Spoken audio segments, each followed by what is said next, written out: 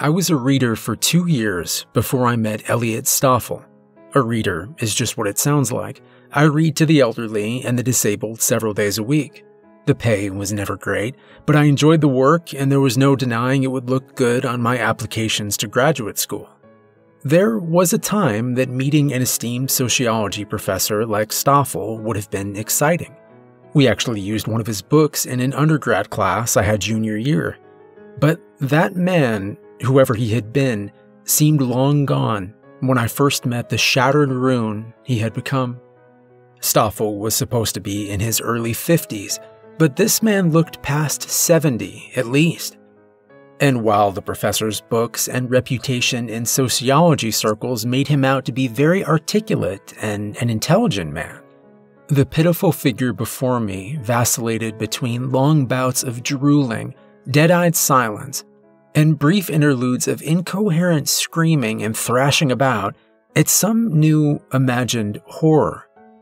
The company I worked for would get brief medical condition summaries on prospective clients, along with emergency contacts and known allergies. We were not allowed to give any care or aid under our contract, but depending on the client, some readers got combat pay, meaning they were going into a home in a dangerous area or with a potentially combative client. Stoffel paid the extra money. His file said he suffered from nonspecific delusional ideation, persecution complex, and moderate catatonia. Below this, someone had written in hallucinations, paranoid, schizo. I knew what all that meant, but it didn't really prepare me for what he was like. Most of my time as a reader had been with sweet little old ladies or people who needed company as they recovered from a debilitating injury. Not a madman that rolled his eyes fearfully toward the corner of the room as I read to him, his lips trembling as he closed his eyes tight against something only he could see. His primary caretaker was his younger sister, Hillary. She was a kind and pretty woman who, if not exactly friendly, was at least always pleasant and polite as she headed out the door, off to take advantage of the break I was giving her. It wasn't until I was there for over a month that I saw what a toll it all was taking on her. I had gone into the kitchen to tell her I was leaving for the day. This was the first time she had stayed home when I came, but I hadn't glimpsed her after she initially let me in. When I stepped into the kitchen, I saw her sitting at the table, her lips thin and her eyes sunken. I found myself surprised at her expression to the point that, before I could reconsider, I'd asked her if anything was wrong. She gave a small laugh and gestured towards where her brother lay in the other room. Aside from that? Aside from him? No, everything else is just peachy. She glanced up at me as she said the last, and her gaze softened slightly.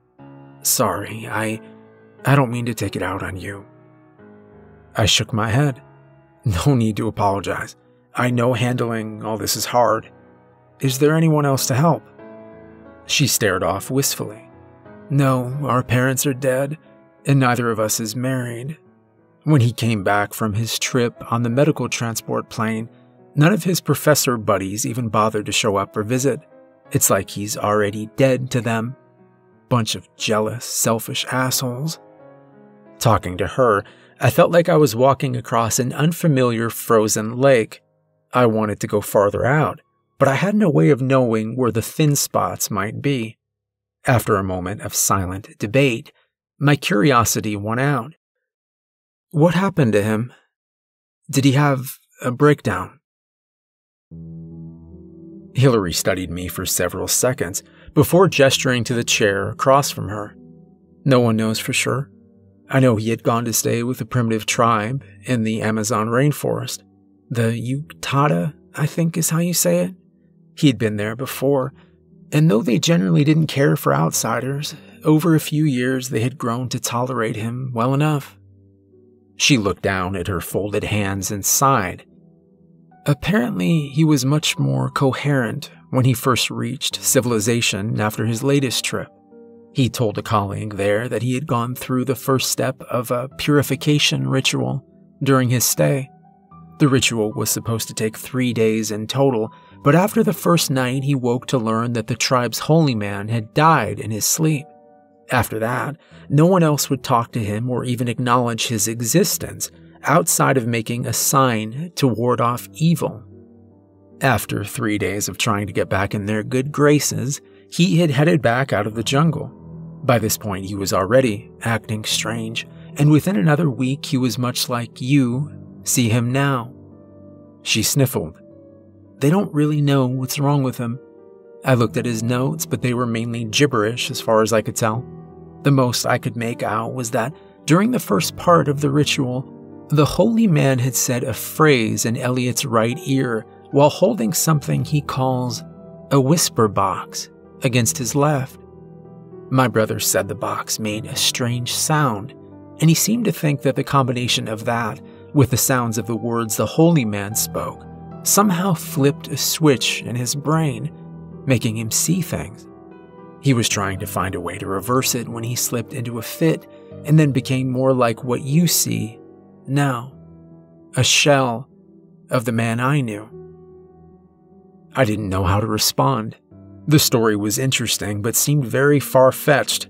Odds are, I thought, he had been slipping towards insanity for years, and when he finally had a break from reality, this hocus-pocus was the form it took. After sitting through an awkward silence, I said I had to be going and let myself out. It was a few days later, when I was back reading Stoffel, The Great Gatsby, that I noticed the small wooden box sitting on the table near him. I tried to focus on the Fitzgerald book, but my eyes kept being drawn back to the box. It wasn't overly ornate or special looking, but the wood had an odd luster, and I found myself wondering if this could be the whisper box Hillary had told me about. Had he somehow brought it back with him? I told myself to stop being stupid, but after another 30 minutes of trying and failing to get my mind off of it, I sat down the book.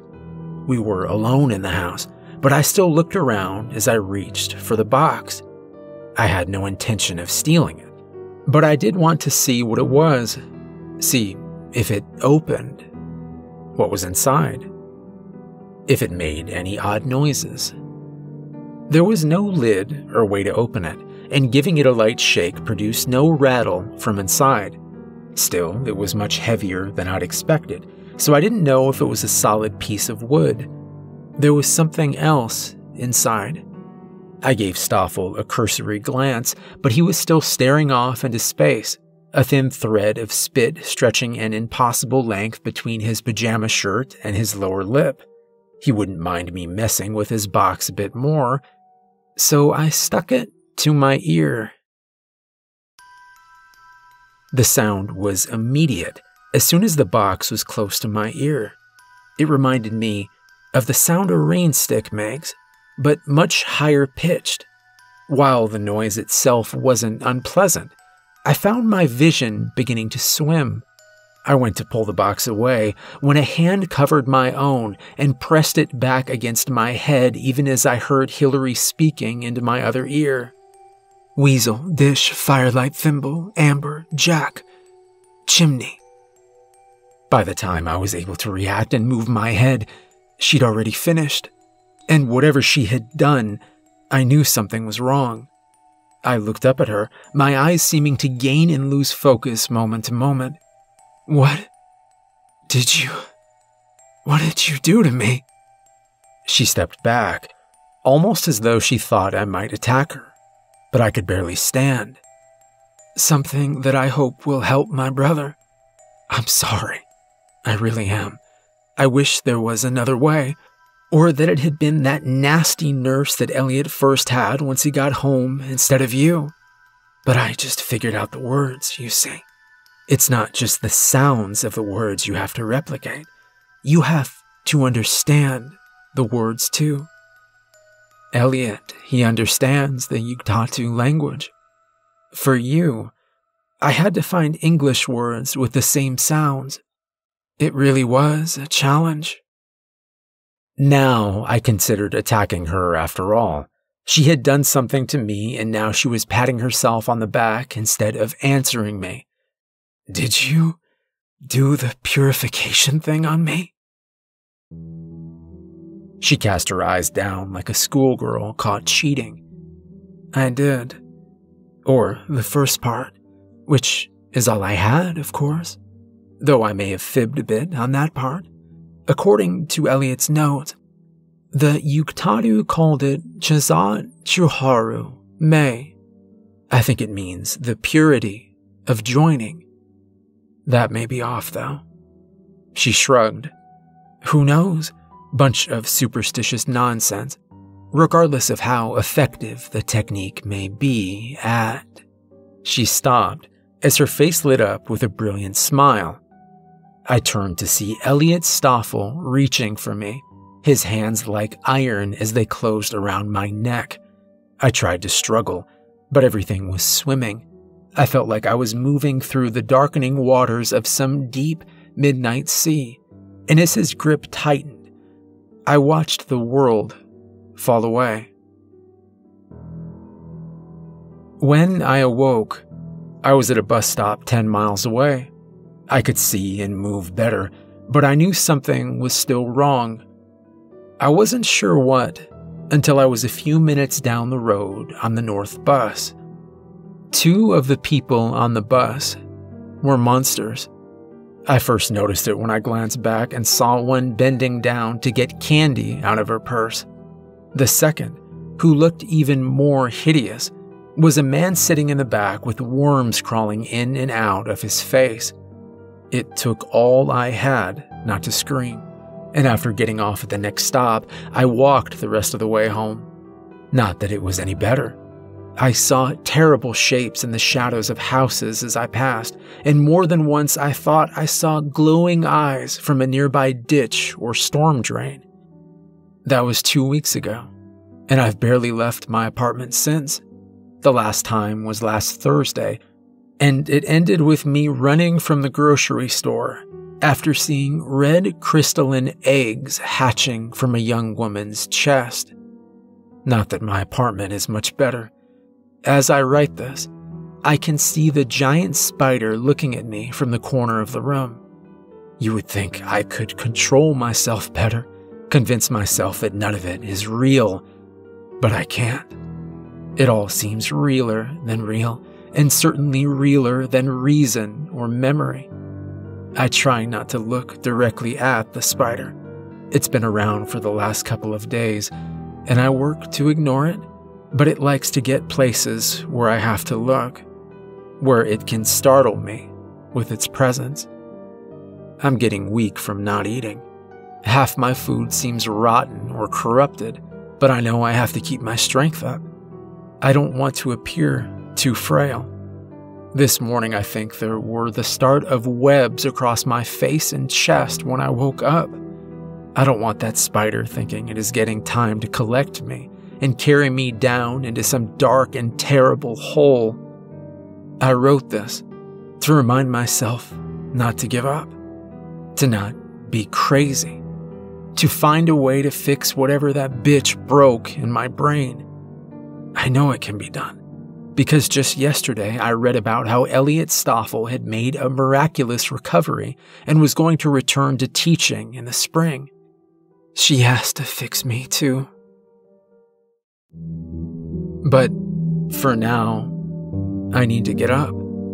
I lost track of the spider, and then I realized he's moved to the wall behind me. He's waiting for something, but I don't understand what.